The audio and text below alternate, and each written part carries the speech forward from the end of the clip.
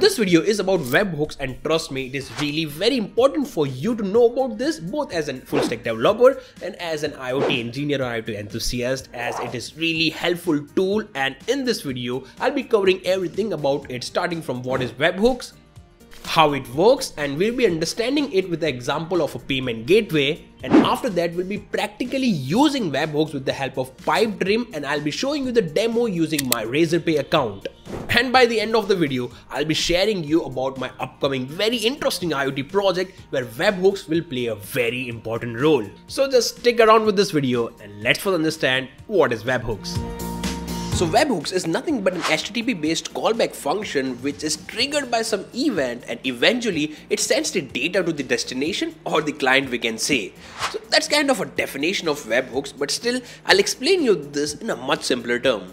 Okay, so here is the basic C++ code in which in the setup part I have declared the button as the input, and inside the loop what I'm doing is I'm checking if the button is pressed. If it is yes, then just call this callback function, which is eventually sending the data to the cloud. A very simple IoT code written in C++. So here the event is if the button is pressed, then we need to call this callback function. That's how the webhooks works, and the only difference is when the event occurred, it will just call this URL or request this URL along with this payload. Okay, let me explain you once again. So when the event occurred, it will just call this URL which is provided by the client, and all the data will be sent in the payload to the client side, and that's the simplest explanation of what a webhooks is. But the question is where it will be useful. So let me show you the practical use case of webhooks, and then we'll also start using webhooks for our own projects. Okay, so now we have another diagram for explaining the practical application of webhooks. So here we have three different things. One is the user, second is the techiesms.com, which is basically an e-commerce website, and third is the Razorpay, which is our payment gateway. And we are explaining webhooks with respect to the payment gateway only. So what you do is, as a user, you go on to techiesms.com for purchasing your electronic components. And by the way, you should purchase electronic components and projects only from techiesms.com to support our work. So, for example, a user is buying something from techiesms worth 1,000 rupees. Okay, so during the checkout time, you'll select the payment gateway as Razorpay, and then techiesms.com will redirect you to the Razorpay website where you'll be getting the QR code and you can scan it to pay the things. Okay, so till this point during the checkout, after the checkout, the task of techiesms is completed. Now it's the task of Razorpay to collect the payment. Okay, now here what I already did is I already provided the webhooks URL to the Razorpay, saying that if the payment is successful, just call this URL, and in case the payment is failed, call this URL, and there can be other more events. But I just took example of two events, success or failure. Okay, so once you successfully do the payment in Razorpay, the Razorpay will call this webhooks URL, which will let techiesms know that the payment is received, and all the data will be stored in the payload of this URL, and that's how techiesms.com will come to know how much amount is received, at what time it is received, what's the order ID, what's the payment ID. Every data will be stored in the payment URL payload, which will be received by techiesms. Now here, what's the benefit is, I no need to make the connection open until and unless the payment is received. Okay, so connection is not at all open. Secondly, I don't need to poll the website. Like, I don't need to ask Razorpay, hey, did you receive the payment? No. Hey, did you receive the payment? No. So I don't need to poll the website. I don't need to make the open connection. The connection is closed, and the Razorpay will only let me know about the status of the payment, either it is successful or failed, when that event is occurred. So that's the beauty of webhooks, and that's the actual implementation or the practical use case of webhooks, which is used by almost all the payment gateways. I think all the payment gateways. I've seen in Paytm gateway, I've seen in the Razorpay gateway, and I think it will be in other as well. And this is one of the use case of webhooks, and there are definitely a lot others. Now, if you're an electronics engineer and if you're watching this and thinking like, hey, does it make any sense to an embedded engineer or IoT engineer? Well, definitely it will make sense at the end of the video. Right now, it may feel like it's just for the web developers or the front-end, back-end developers, but it's not like that. I have come up with a very interesting IoT application, the hardware-based application, which requires webhooks understanding as well. So I hope you are clear with what is webhooks, how it works, and how it is being used in the real life as well. And now it's the time to start using webhooks. Now in our case, like I'm not a web developer, so I don't know how to create the custom URL for our website to read the data and all this stuff. So I came up with a very interesting free to use platform that will create a URL for us, a webhook URL for us. So let's go onto the computer and check out that website.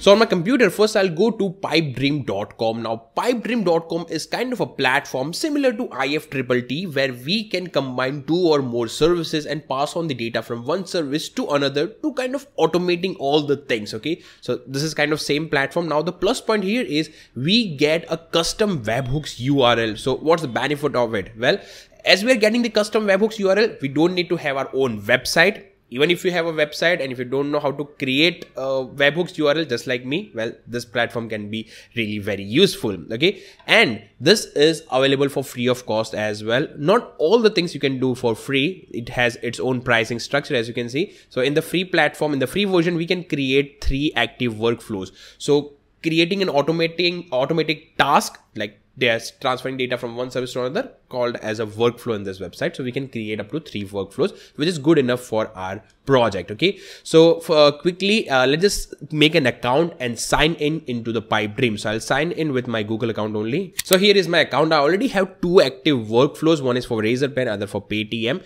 but in your case, it will be blank completely. So let's just create a new project and let's just give this project a name as Test Webhooks. Click on Create Project. And we have successfully created a project. Now I'll click on New and click on Workflow. I'll again name it as Test Webhook Workflow. As I said, connecting all the services with one another is termed as a workflow here. So this is a workflow. And as you can see, first it is asking for a trigger similar to IFTTT. So basically we need a trigger event to do all our rest of the work. Okay. So in this case, the trigger event will be the webhooks request. So I'll click on this webhooks request. And it has successfully created a trigger. Now I can click on the plus icon and later on I can connect 1 or 2 services. I can search for all the services here and I can connect it. But I'll leave it as of now. I'll delete this step and let's keep it as this step only for the first episode. So we have successfully created a trigger and I'll click on save and continue. And as you can see, we got our custom unique URL, a webhooks URL, which we can provide to other applications. Okay. Now, after creating this URL, you just need to click on the deploy to deploy your workflow. And we have successfully deployed. With this, we have successfully created the webhooks and this we are done with the Pipedream. Now we need to provide this webhooks URL to other platforms. So for this example, what I'll do is I'll open up my Razorpay account. Now I already have a Razorpay business account through which I accept the payment from my website. So I'll directly log in with this. If you don't have Razorpay, if you have other payment gateways like Paytm, well, it will also work. Great. So here is my Razorpay dashboard. Now what we need to do here is we need to search for webhooks into the payment gateway. In different platform, the option will be in different menus. So you need to explore that complete payment gateway. In Razorpay, you can go to account and settings, and here you will find as webhooks under website and app settings. So I'll click on webhooks and here I'll click on add new webhook. Now, as you can see, we need to provide a webhook URL. So I'll copy this URL given by Pipedream and I'll simply paste it here. Now it is asking for the events. Now, as I said, webhooks will be called based upon a particular event, and that event we need to select. So we can select the events like the payment event, like if the payment is authorized, means successful payment, if the payment is failed, payment captured, and there are a lot of different kind of events. So it's up to you, like based upon which event you want to trigger. In my case, I want to trigger for all the payment event, whether it is captured, failed, or processed or authorized, any of the payment event. I want to call this webhooks. Click on create webhooks. And webhooks is successfully created. And with this, we are done with both the platform, like creating the webhooks URL in Pipedream and attaching the webhooks URL into a payment gateway, for example, Razorpay. Now let's just test it out, like how all these things work. Okay. So what I'll do is I'll do a payment on my Razorpay account. So I'll open the QR code. Okay. So here is my Razorpay QR code. I'll scan it with my mobile application. I'll transfer the amount of rupees 1 INR. So I'll quickly pay it and let's go to the workflow. Okay, amount is paid And as you can see on the left window, we got the HTTP post request, and this is from the Razorpay. So the amount is successfully paid from my mobile application. And here now I can click on this request and I can see all the data about this payment. Let me show you. So here is the complete HTTP request, and here if I go to the body, and here as you can see payment captured, so this is a successful payment. Here if I go to payload, then payment, then entity, as you can see I got the amount as 100. So the amount is 1.00, that means 1 rupees. If I paid 10 rupees, it will show 1000, that's 1000. So that's kind of a way Razorpay shows the amount. In different payment gateway, the way of showing the amount is different. So yeah, we got the rupees 1. The currency is in INR. It was paid through QR code. Okay. And we got more details like it is paid via UPI. So complete information about the payment is received here with the help of Webhooks. And that was the agenda of today. Receiving the data via Webhooks through our payment gateway. And now comes the interesting part. As I said in the beginning, I'm working on a really interesting IoT based project where Webhooks will be really helpful, and I think most of you already guessed it. So it's related to the payment gateway. Yes. So I'm working on 2 or 3 different kind of projects where I can capture the data, the payment data from my website or a QR code, maybe display it on an OLED screen in real time, maybe print out its payment slip through a thermal printer, and finally in the end I want to make my own payment soundbox, just like Paytm and PhonePe and Google Pay soundbox are available in the market.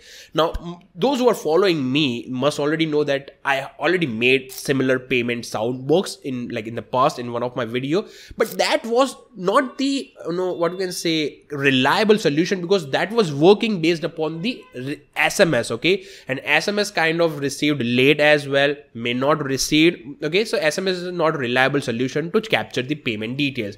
But Webhooks is completely reliable. It instantaneous, it is fast, and not only I get the data of successful payment, but I get the data of failures as well, like payment failures, all the data I will be getting. So this will be a very reliable, very fast, compact payment soundbox that I'll be making during the part of this series. So if you are excited with all this payment related IoT projects, well, just type out excited in the comment section, and I want to see how many of you really want to see all these projects. Just type out excited down the comment section. And yeah, that was it about the Webhooks and Pipedream. I hope you liked it. I hope you got to learn something new from it. If it's so, a like will be really appreciated. And yeah, that being said, and I am just ending this video here, and now just wait for my upcoming videos. Until then, explore, learn, share with me, techiesms.